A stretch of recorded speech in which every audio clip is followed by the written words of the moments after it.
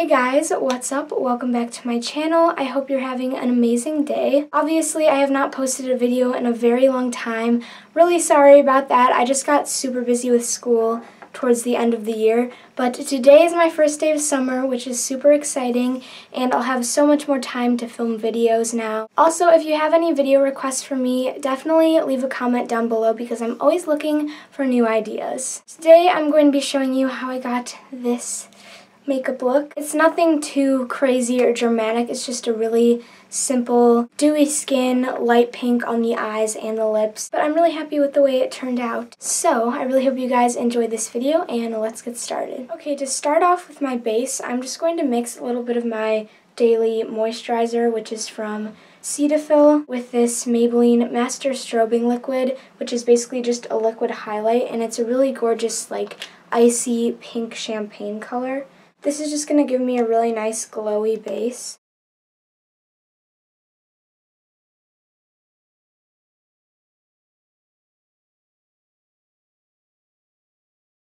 I feel like that gave my skin just a really nice, soft, dewy finish. Now I'm going to go in with my L'Oreal Pro Glow Concealer, and this has been one of my favorites recently. It's super just lightweight and natural on the skin. So I'm just applying this under my eyes and then kind of down the center of my face because I tend to get a little bit more red there. I'm using this Real Techniques Expert face brush to blend this out.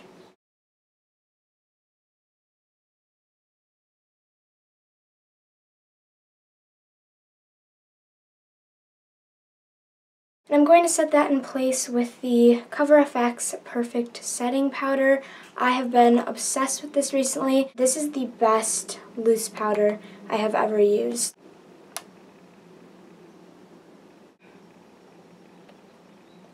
Oh, it just gives your face like the most flawless natural finish. It's so beautiful. Before I finish up the rest of my face makeup, I'm going to go ahead and fill in my eyebrows. I'm not going to film myself doing my brows because I do them the same exact way in every tutorial, but I'm going to be using the NYX Micro Brow Pencil and the Maybelline Brow Drama to set my brows in place. Okay, brows are done, and now I'm going to contour a little bit. I don't usually contour, but I feel like for this kind of look, I'm kind of planning on going all out. So I'm just taking a mixture of these two shades from this Smashbox contour palette, and this is the Morphe M523 brush. Okay, so I just did a light contour, nothing too crazy, and now I'm going to bronze up my face with the Physicians Formula Butter Bronzer. This will never stop being my favorite bronzer. It's just the perfect tone for my skin. And if you're wondering, I put bronzer like above where I contour, so I contour more like in the hollows of my cheeks, and then I bronze more on like the backs of my cheeks, if that makes any sense. And then I'm also going to bring this up onto my forehead. For blush, I'm going to use this little Tarte mini that I got from, I think it was like the Sephora birthday gift, and it's this really nice like nude pink color, just really soft and natural.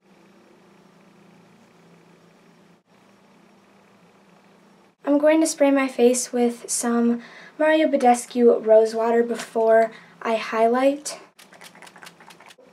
Oh my god, I just inhaled so much of that. I love highlighting when my face is slightly wet with this because it just makes it that much more intense, and it also helps to kind of melt it into your skin a little bit better. I'm going to be using my Anastasia Sugar Glow Kit, and I'm taking the shade Starburst, which is this really nice like pinky champagne color at the bottom.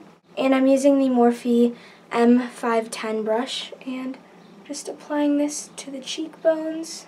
Oh, that is such a stunning highlight. And we can't forget about the tip of the nose and the Cupid's bow. Now we can move on to the eyes, and I'm just going to start by priming them with a little bit of concealer. I haven't used eyeshadow primer in like a few months, and honestly concealer works almost just as good for me. For my eyeshadow today, I'm going to be using the Modern Renaissance palette, and I'm going to start off by taking the color Tempera, which is this like matte cream color, and I'm just going to use this all over my lids to set the concealer in place and just give a nice even base. I'm really not looking forward to the day when I run out of this color because it's my go-to as just like a base shadow, and I've already hit pan on it. For my crease color, I'm going to be using this matte kind of mauve-y purple called Bon Fresco. I don't know if that's how you say it or not. I'm just applying this in my crease and transition area. Should probably zoom you guys in a little bit. There we go.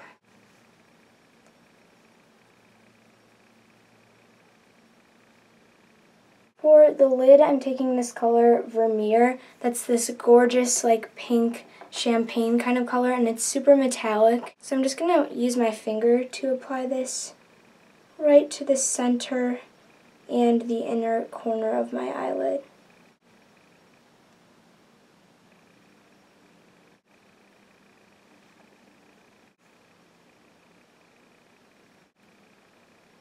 Now I'm just taking this black pencil liner from Marc Jacobs, and I'm just going to use this to tightline my eyes. I didn't really want to go like full-on winged liner or anything, but this just kind of helps to give my eyes a little bit more definition. Now I'm just going to curl my lashes and apply some mascara, and then we will have a finished eye look.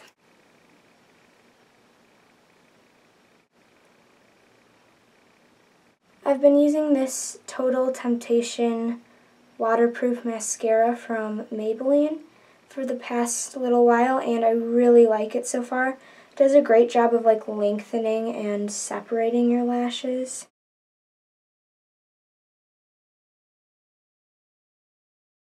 For lips, I'm going to be using this Bare Minerals mini liquid lipstick in the shade Infamous, and it's a really nice kind of light nudie pink color. I haven't used a liquid lipstick in such a long time. Definitely should have exfoliated my lips before using this, but it's fine. And to keep with the whole glowy theme, I'm going to put some clear gloss over this lip color. Okay, this is completely optional, but I just added these little pink jewels to either side of my face because I don't know why, but I've just been obsessed with like glitter and anything shiny I could possibly put on my face. So yeah, this is the completed look. I really hope you guys enjoyed this video, and I'll see you in the next one.